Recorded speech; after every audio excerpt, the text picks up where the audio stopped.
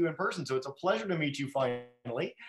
And today we're going to keep talking about elephants. We just finished up with Nasha, who was amazing. Today we're going to go a little bit to a different part of Africa, in the southeast corner, to Mozambique and Gorongosa National Park in particular. So earlier today we had Rachel on. She's a BBC natural history producer, and my introduction to Gorongosa was the Africa series that BBC produced, which was one of the most incredible series of all time put onto screen. And the episode featuring Gorongosa was the most magical 1 hour of natural history documentary I've ever seen in my life. And so without further ado, Dominique Gonçalves is joining us to tell us a little bit about her work in protecting and understanding the wildlife of that amazing region, and specifically to highlight elephants in particular. So Dominique, thanks so much for joining us, and take us away. Thank you, Jesse. It's a pleasure to be here. And I'll just start sharing my screen. Okay. Just a minute. Take your time. And share. Oh, where's my presentations? Right here. See, it's already stunning before you've even made it full screen. Perfect. You're good to go. Cool.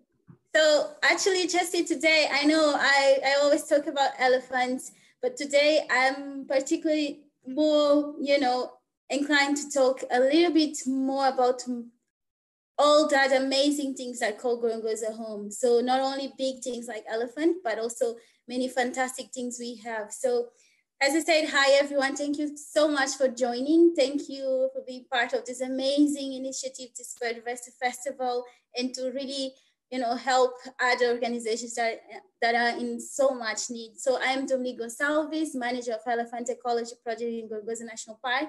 But today I want you to get to know a little bit more about Gorongosa map of life. So to start, I'll show you where Gorongosa is. Gorongosa is actually a 4,000 kilometer square protected area in center of Mozambique and the southern end of the Rift Valley. And Gorongosa embraces a mosaic of ecosystems with a wide ecological diversity, with habitats varying from Afro-montane rainforest on the top of Mount Gorongosa, Miombo forest, riverine forest, wooded savanna, and open floodplain. So these unique features have supported some of the densest wildlife population in Africa. But before I go deep in wildlife, I want you to see or to hear what my friend and colleague Larissa says and explains about Gorongosa National Park. Yeah. Gorongosa National Park in Mozambique is known as one of Africa's greatest wildlife restoration stories. In 2008, the park had only 10,000 large animals. Today, over 100,000.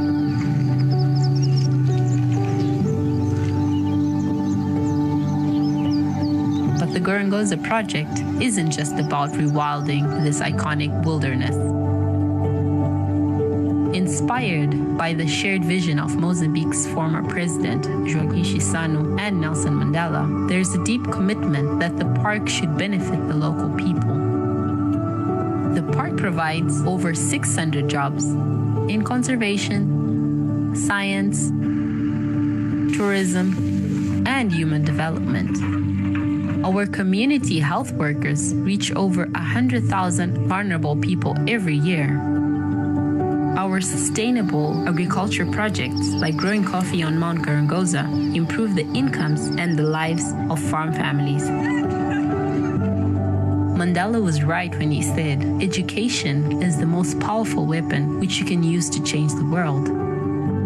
So we build new schools, support teachers, and run many after-school programs like the Girls' Clubs. We're working to keep girls in school so that they can have the same opportunities in life as the boys. And every year, we bring thousands of local children on safari in the park so they can reconnect with their precious natural heritage.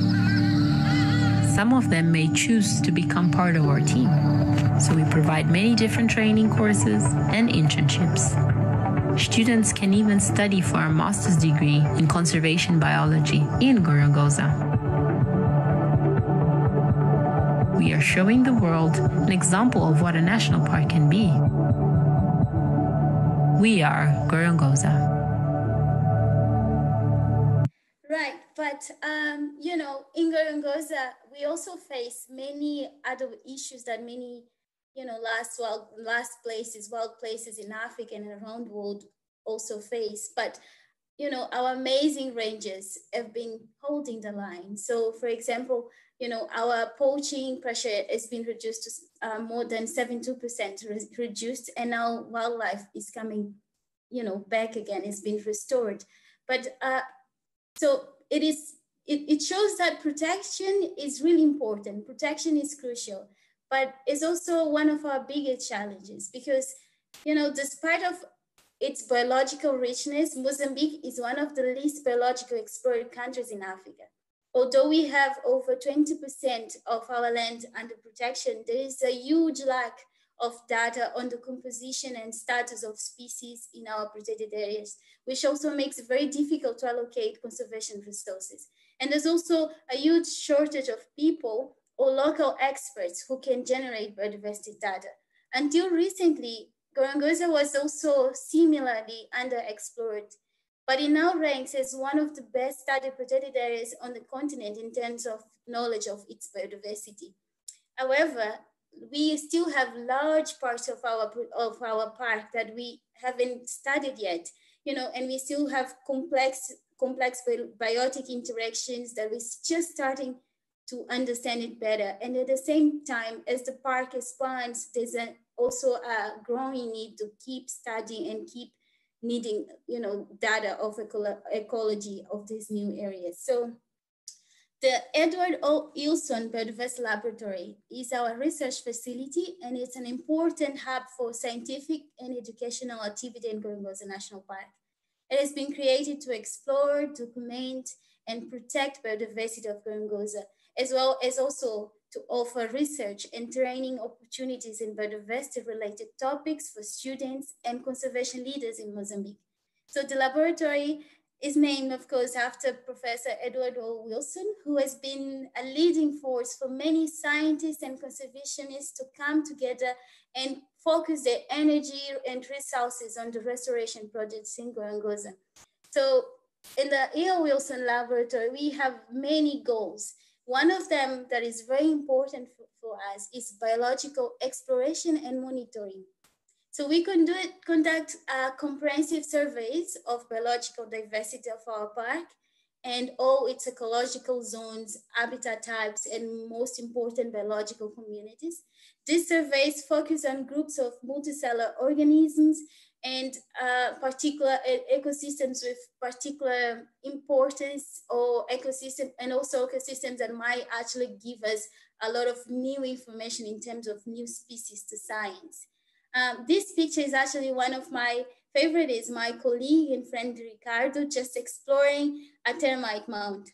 So termites are one of our ecosystem engineers that really shapes the landscape of Gorongosa, but a lot of other organisms really depend on them for refugia, and especially during dry season, and for many other things such as bird nesting and breeding sites, and shade, and for shade and forage for reptiles, antelopes, and many other things. So this is just an example of how we do exploration in the Gorongosa in a smaller scale to a bigger scale.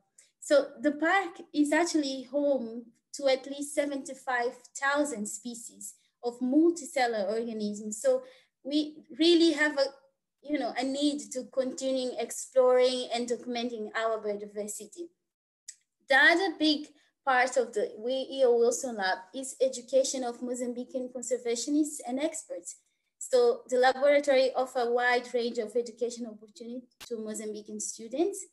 And these include workshops in biodiversity and conservation related topics, includes participation of students in the day-to-day operations in the lab and our biological surveys organized by the lab.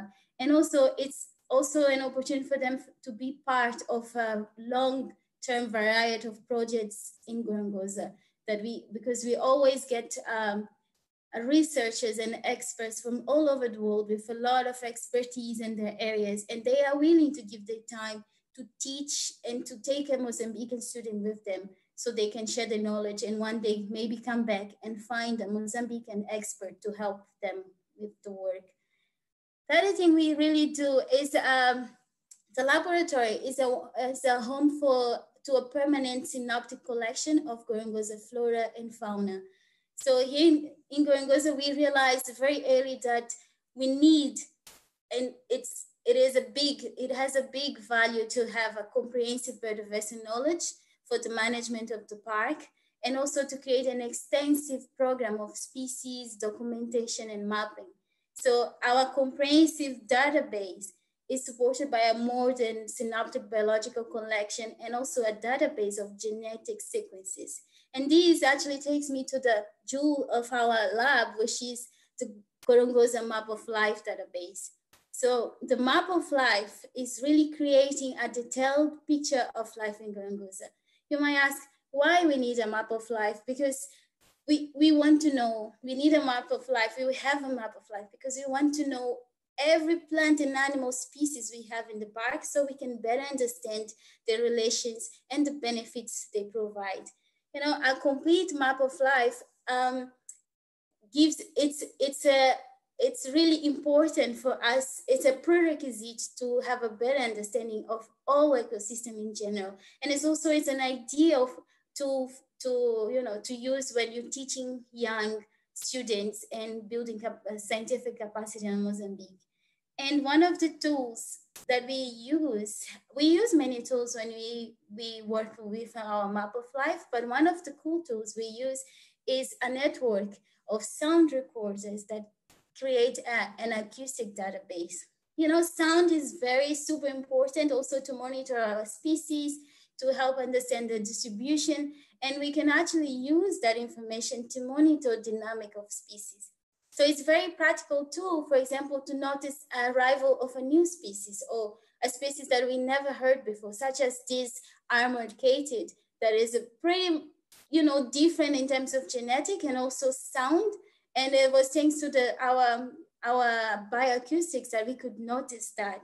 But not only that, sound can also help us to really see how similar species or the same genus species really interact with each other. So they interaction in the same system, how it sounds and what does it tell us. For example, the next slide is actually a pretty cool video. I hope you pay attention to that because it shows different species of bats, Rhinolophilus from Gorongosa. And you can see that you'll be able to hear that they kind of harmonize their calls. So it sounds like an orchestra, basically. It's like a symphony when they start calling because they kind of harmonize. So look at this. Oops.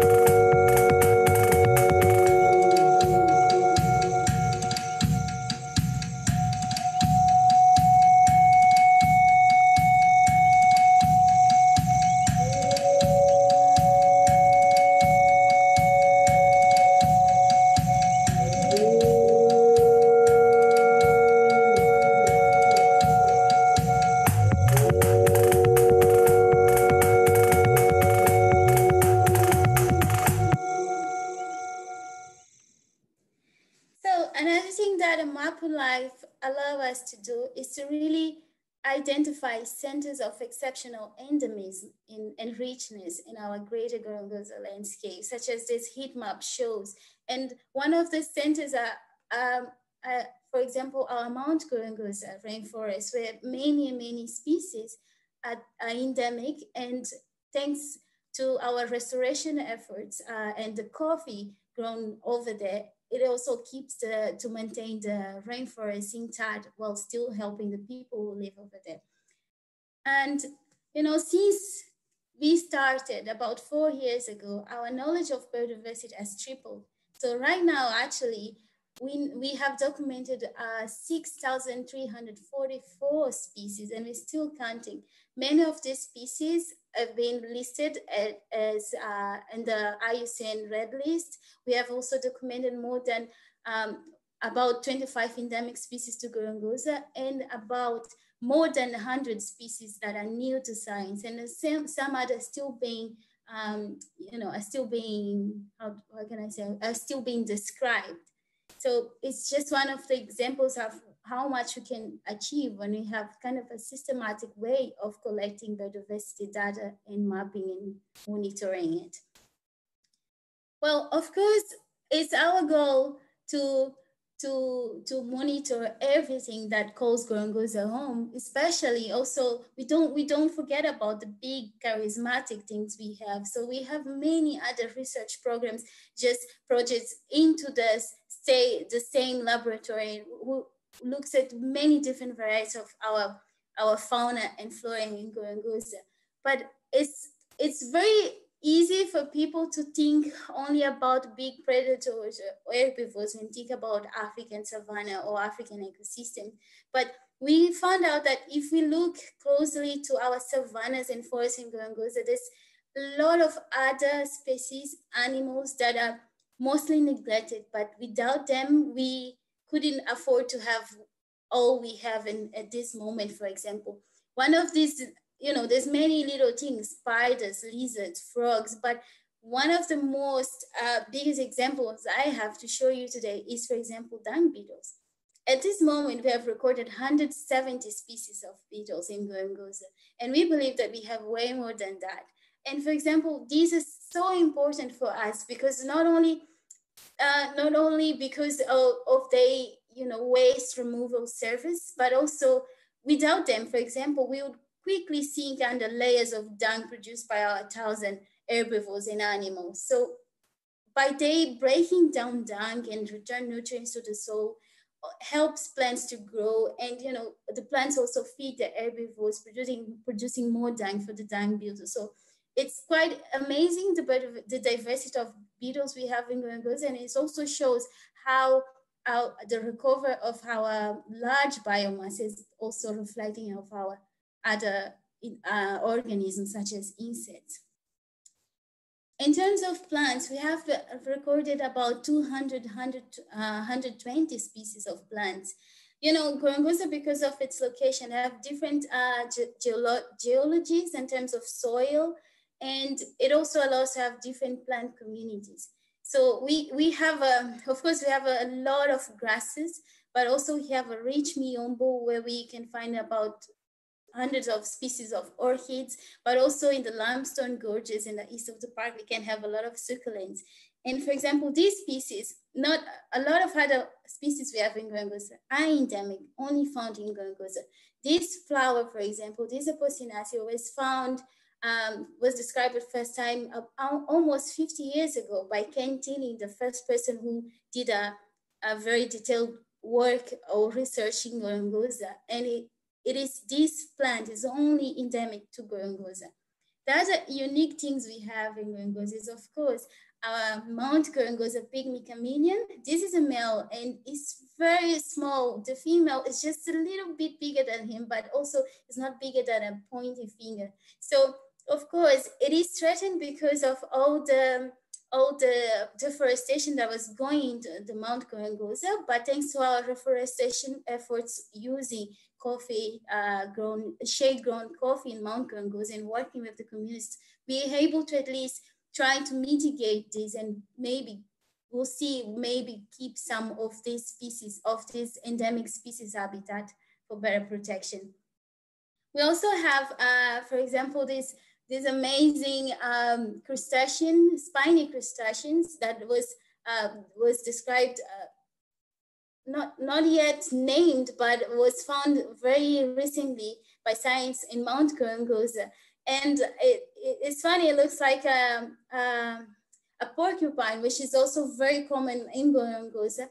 But the science says that this is probably the only species on the African continent. There's a similar species in Madagascar and others in the Pacific Islands. So it's just a tiny example of how many different species endemic that call Gorongosa home, and only Gorongosa home. That's why it's so important to really continue to document this biodiversity so we can protect them. So, as I said, Gorongosa Map of Life gives a significant contribution to understanding of biodiversity, the composition and the function of African ecosystems. And our efforts documenting and understanding this complexity allow us or give us a fundamental tool for management of the park, while at the same time, we are increasing, creating and supporting a new generation of Mozambican biodiversity specialists and researchers. Thank you. Thank you, Dominique. What an amazing presentation. My jaw hurts from smiling so much for every video and everything you shared there, and that's a good sign. So my first question diving in here is, invertebrates obviously to a lot of people are scary, they're icky, they're gross, unlike lions or elephants. Do you find when you do local education programs that you're getting people to be vested and as excited as you are about the amazing invertebrates of Gorongosa?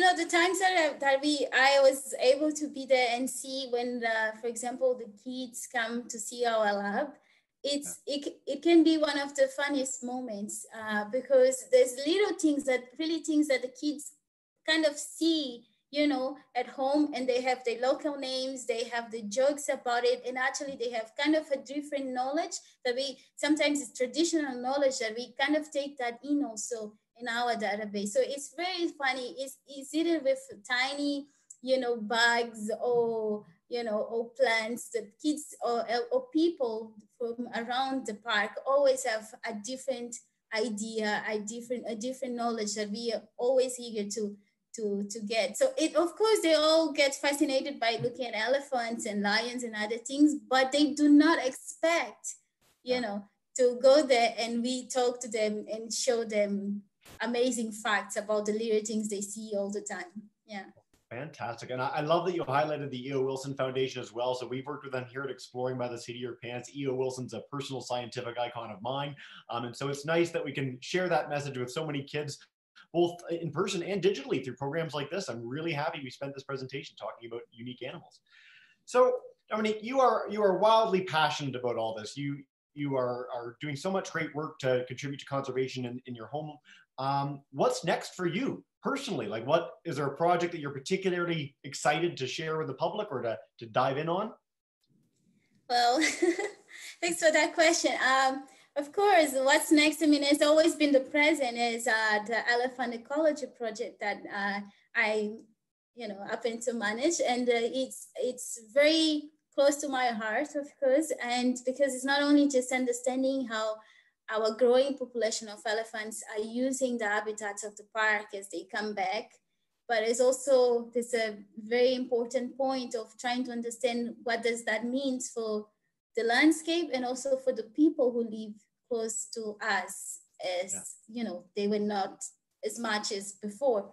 I mean, before they were less than they are now. So this is very important, and it also points, a very important note on also livelihoods and what do we really want? We don't want just to have a park full of elephants, but just with a lot of sad people around us. We want both wildlife and people to be happy. So it brings a lot of efforts of coexistence in our part. And I'm so proud that I work with amazing colleagues in our department, and together it's not only on our side on science, but it's also in community relations and sustainable livelihoods and conservation. We work together with the communities, for example, to bring this coexistence, to remind them that we're all on this together. And for example, we're using the well-known beehive fences technique that was how can I say, it was proved by Lucy King.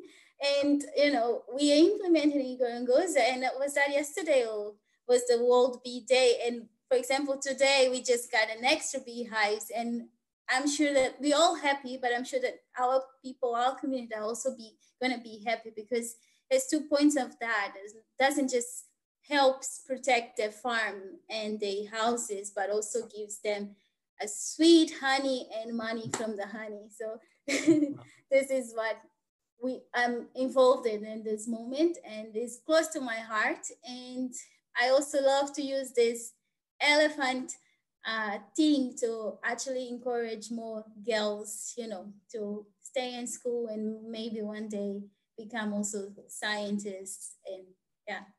Fantastic. Well, you've inspired me, and I'm certain you're inspiring a whole bunch of people from all over the world joining us right now.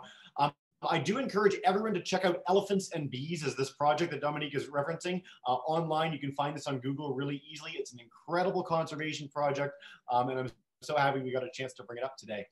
Now, in every one of our presentations today, for the last 8 hours, every 30 minutes, something that unites all the talks has been the importance of community-based conservation. Conservation efforts where if the community is involved and engaged and benefiting directly from these sort of efforts, not only does it help preserve wildlife, but it makes the community the stewards of that wildlife. And you've highlighted that so beautifully today in Gorongosa, and again, showcased one of the most beautiful places in the world. But you started your talk with this idea that Gorongosa is only a small part of Mozambique. And have you been able to share the work and the success that you've had in Gorongosa to help maybe protect other places in Mozambique, set up other national parks, or how is that work going along? Well, it's going well for us, at least, because Gorongosa has been seen as a new model for conservation, especially in Mozambique. Yeah. And for example, our success and recovery of our wildlife is so good that we are actually giving some of our animals to other national parks and reserves in Mozambique, such as Zinave National Park and many others. So we actually able now to say, here, take some impala, take some of this and that to restore the other national parks. But the most important thing, for example, I can say to answer this question is the Masters in Conservation Biology we ran in Gorongosa National Park. So a few months ago, 12 students, Mozambican students, just graduated from that 2-year master's, living and studying Gorongosa National Park. And they are capable, they are really with a lot of skills now to also manage different national parks in Mozambique, or to teach about biodiversity and conservation around Mozambique. So this is one of the greatest achievements that we could have, that we now are really, you know, building the capacity of Mozambicans to then take care of and be the stewards of their own natural heritage. What a beautiful story. I hope they get a chance to watch this presentation and hear you be so excited about them. Like we as a community are excited for your students. And it's efforts like yours. Again, I mentioned the Africa BBC series. 5 years ago, I wouldn't have been able to find Mozambique on a map necessarily. And now I would love to come when the world opens up again in person to explore such a beautiful part of the world. And I think that a lot of our audience today will be equally keen after that incredible presentation. Dominique, this has been such a pleasure having you today. And thanks so much for joining us for our Global Biodiversity Festival. Thank you for having me. And I just want to say hi to all my colleagues that might probably be watching today. Thanks. We sure hope they are. I've already put the Gorongosa Map of Life on our social media and linked to this part of the video. So I hope people can check that out online too. And Dominique, as always, you're welcome back anytime. We'd love to continue telling all these amazing stories of Gorongosa. Thank you, Jesse.